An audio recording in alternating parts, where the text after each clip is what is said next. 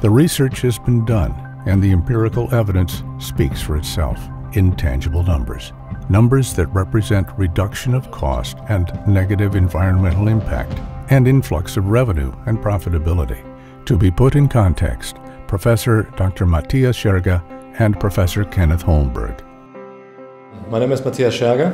I'm a professor for tribology here in Karlsruhe, and I'm in charge of the Fraunhofer Microtribology Center. Although the first task with the guys from Nanol was to create an environment that is able to simulate a large diesel engine. The microscopic structure of the additive looks like a ball. The ball is a copper nanoparticle.